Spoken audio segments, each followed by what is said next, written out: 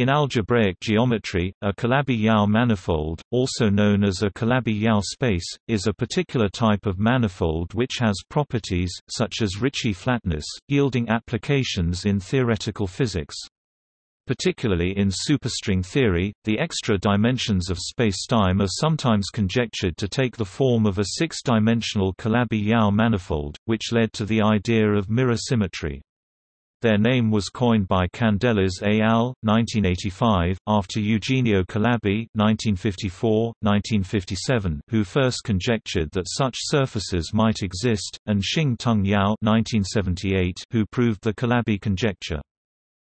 Calabi-Yau manifolds are complex manifolds that are generalizations of K3 surfaces in any number of complex dimensions, i.e., any even number of real dimensions. They were originally defined as compact Kähler manifolds with a vanishing first Chern class and a Ricci flat metric, though many other similar but inequivalent definitions are sometimes used.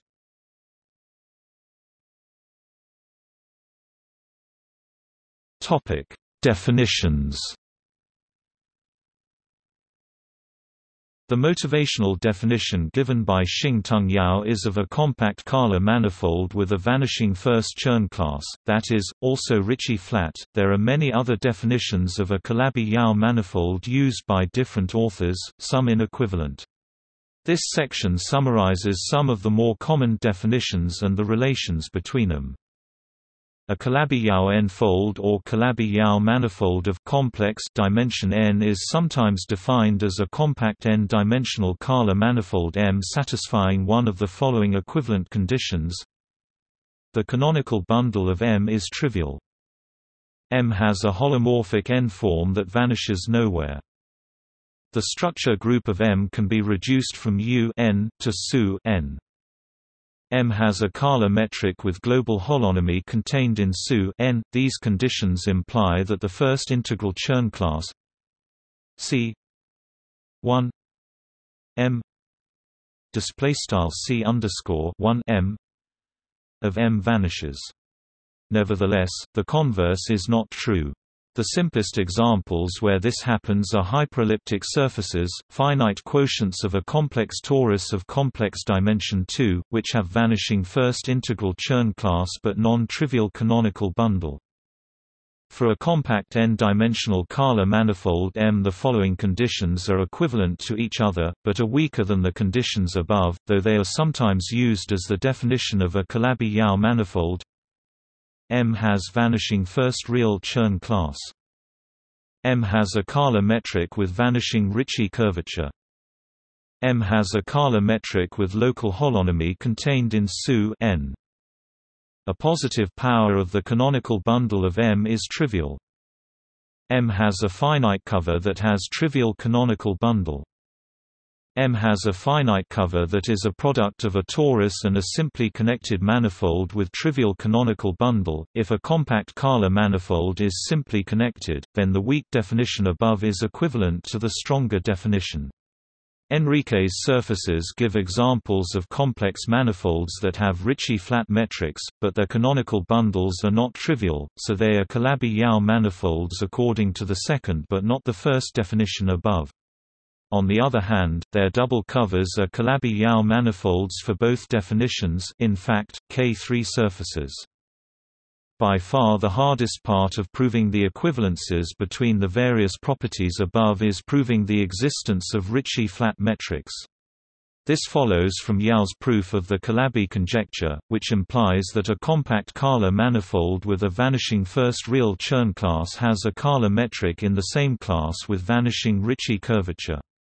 The class of a Kähler metric is the cohomology class of its associated two-form. Calabi showed such a metric is unique.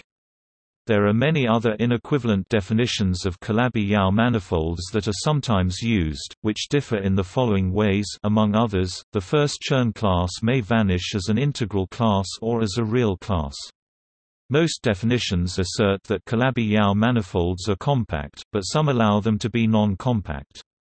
In the generalization to non-compact manifolds, the difference omega minus omega n display style omega wedge bar omega caret n must vanish asymptotically.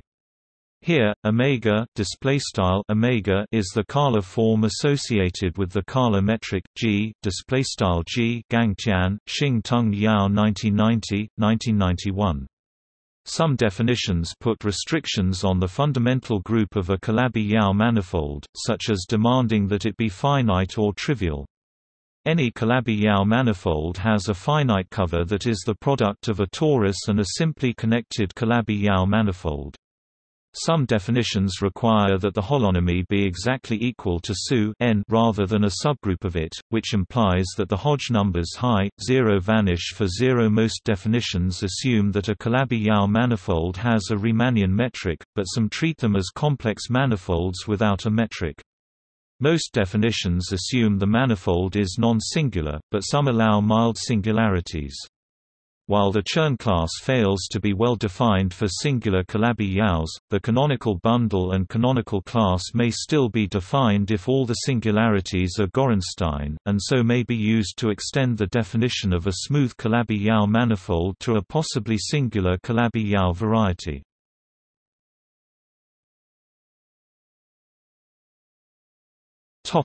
Examples. The most important fundamental fact is that any smooth algebraic variety embedded in a projective space is a Kala manifold, because there is a natural Fubini study metric on a projective space which one can restrict to the algebraic variety. By definition, if omega is the Kala metric on the algebraic variety X and the canonical bundle Kx is trivial, then X is Calabi-Yau. Moreover, there is unique Kala metric omega on X such that omega 0 equals omega element of H2 X, R, a fact which was conjectured by Eugenio Calabi and proved by Xing Tung Yao. See Calabi conjecture. In one complex dimension, the only compact examples are tori, which form a one-parameter family. The Ricci flat metric on a torus is actually a flat metric, so that the holonomy is the trivial group SU 1. A one-dimensional Calabi-Yau manifold is a complex elliptic curve, and in particular, algebraic. In two complex dimensions, the K3 surfaces furnish the only compact simply connected Calabi-Yau manifolds. Non-simply connected examples are given by abelian surfaces. Enriquez surfaces and hyperelliptic surfaces have first Chern class that vanishes as an element of the real cohomology group, but not as an element of the integral cohomology group, so Yau's theorem about the existence of a Ricci flat metric still applies to them, but they are sometimes not considered to be Calabi-Yau manifolds. Abelian surfaces are sometimes excluded from the classification of being Calabi-Yau, as their holonomy, again the trivial group, is a proper subgroup of SU 2, instead of being isomorphic to SU 2. However, the Enriquez surface subset do not conform entirely to the SU 2 subgroup in the string theory landscape. In three complex dimensions, classification of the possible Calabi-Yau manifolds is an open problem, although Yau suspects that there is a finite number of families, albeit a much bigger number than his estimate from 20 years ago. In turn, it has also been conjectured by Miles Reed that the number of topological types of Calabi-Yau threefolds is infinite, and that they can all be transformed continuously through certain mild singularizations such as conifolds one into another, much as Riemann surfaces can. One example of a three-dimensional Calabi-Yau manifold is a non-singular quintic threefold in CP4, which is the algebraic variety consisting of all of the zeros of a homogeneous quintic polynomial in the homogeneous coordinates of the CP4. Another example is a smooth model of the Barth-Nieto quintic. Some discrete quotients of the quintic by various Z5 actions are also Calabi-Yau and have received a lot of attention in the literature. One of these is related to the original quintic by mirror symmetry. For every positive integer n, the zero set, in the homogeneous coordinates of the complex projective space Cpn+1, of a non-singular homogeneous degree n+2 polynomial in n+2 variables is a compact Calabi-Yau n-fold. The case n 1 describes an elliptic curve, while for n 2-1 obtains a K3 surface. More generally, Calabi-Yau varieties, orbifolds can be found as weighted complete intersections in a weighted projective space. The main tool for finding such spaces is the adjunction formula. All hyper-Kähler manifolds are Calabi-Yau manifolds.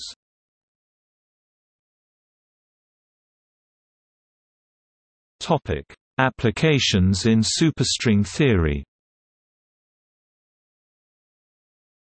Calabi-Yau manifolds are important in superstring theory. Essentially, Calabi-Yau manifolds are shapes that satisfy the requirement of space for the 6 unseen spatial dimensions of string theory, which may be smaller than our currently observable lengths as they have not yet been detected.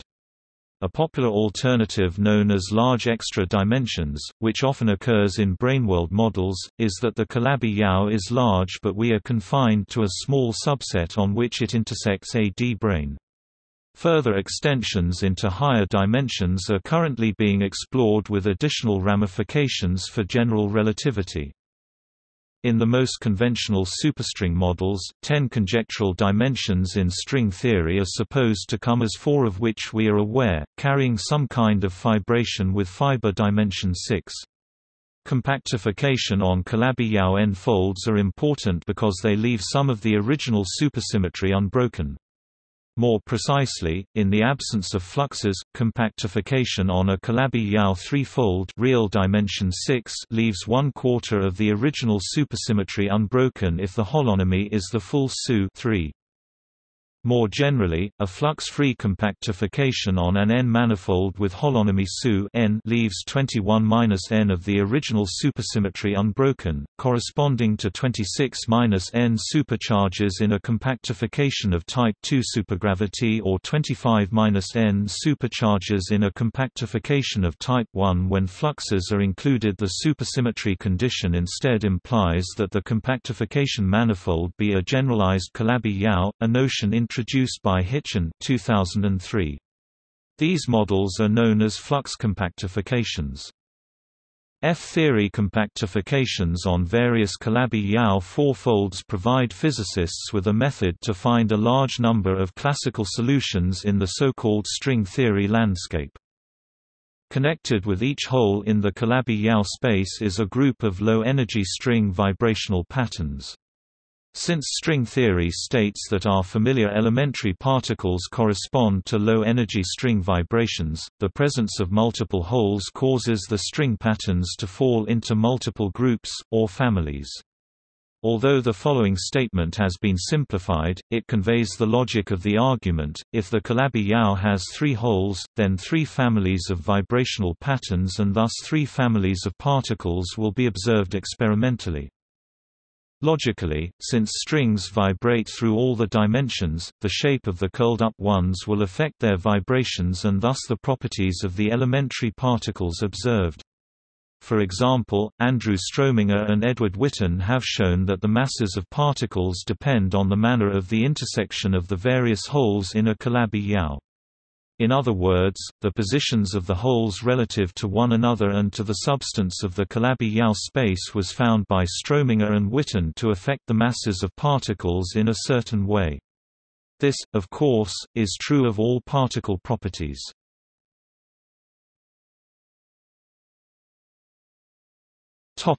See also: G2 manifold, Calabi-Yau algebra.